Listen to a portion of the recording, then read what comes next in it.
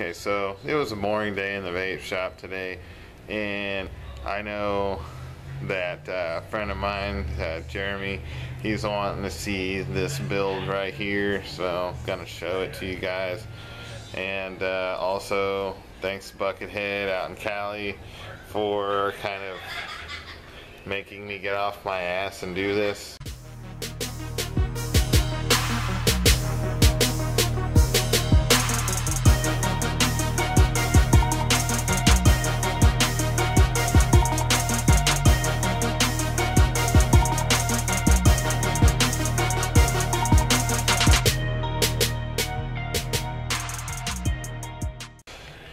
So here it is.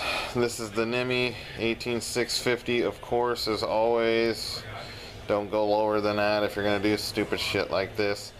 Also on top is the Zenith V2, and the Zenith V2 I think rocks.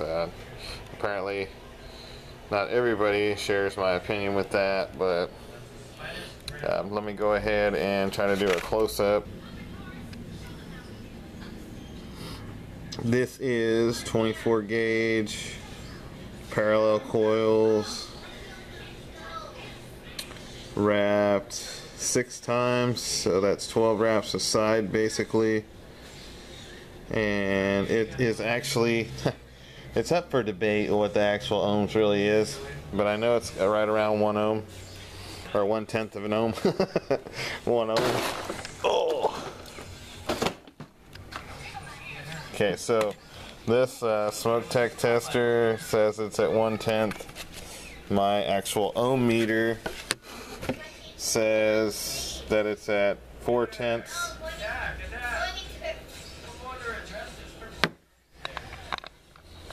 Sorry about the noise in the background. My kids are watching YouTube. Oh, wait, that makes me feel better. It actually went up to 2/10 now. So there we go, 2/10 of an ohm. Got some fat ass surface area there. Alright, so what I'm gonna do is just set this down, and I'm gonna, like Buckethead would say, I'm gonna paint this coil. So we'll see what it's gonna vape like. Hopefully it doesn't pipe bomb in my hand. 2/10 of an ohm is not that crazy, but I am glad that it is at 2/10 because I had no idea what part of the spectrum of 1/10 it was at. I mean, it could have been at 0.02 or 0.01 for all I know, and it could have been dang dangerous. So I'm glad it says 2/10. Alright, I'll be right back. So here it is. I can't stress enough about the safety of this right here for people. You want to make sure you got a good mod, and you want to make sure that all your adjustments are proper. The NIMI is really easy to do that with because you can just turn the bottom cap and it tightens everything up.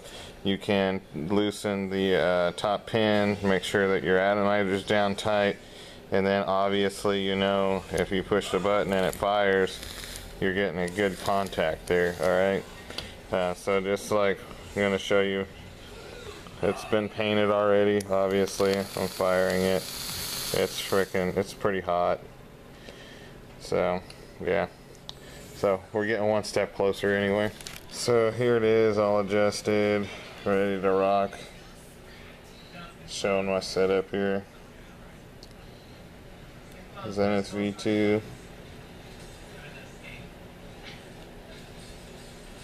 Now, the Zenith actually has 4 different color rings, which is kind of cool.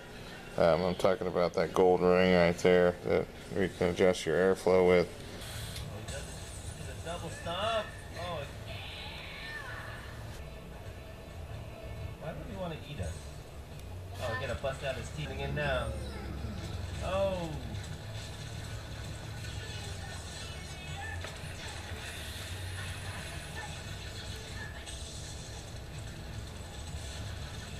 Distract him while I shoot him. Woohoo!